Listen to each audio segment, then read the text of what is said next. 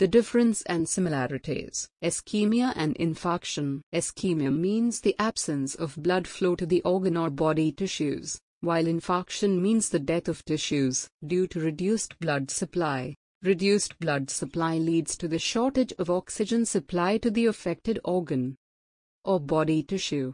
A CT scan is always performed to evaluate the stroke or ischemic stroke due to insufficient blood flow, the hemorrhage, rupture of the blood vessel, or any other problem. Sometimes, CT scans cannot diagnose a stroke because of poor imaging as compared to MRI, stroke region being too small to be detected. The brain does not become abnormal for a few hours after the onset of stroke. Thus, MRI is advised for clear imaging of the damaged region.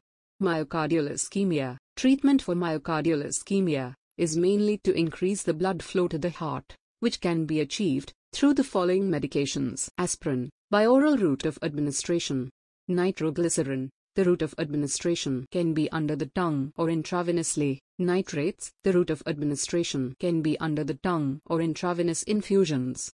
Ischemia and infarction. Myocardial ischemia means the insufficient blood flow to heart muscles.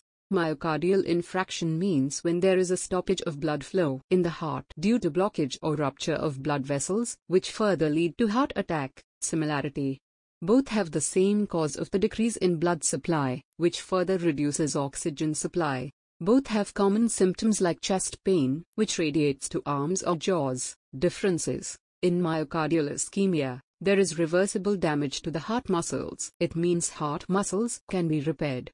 Whereas myocardial infarction is a blockage or rupture of the blood vessel. It is irreversible damage. With advanced technology, the blockage can be treated. Anterolateral ischemia.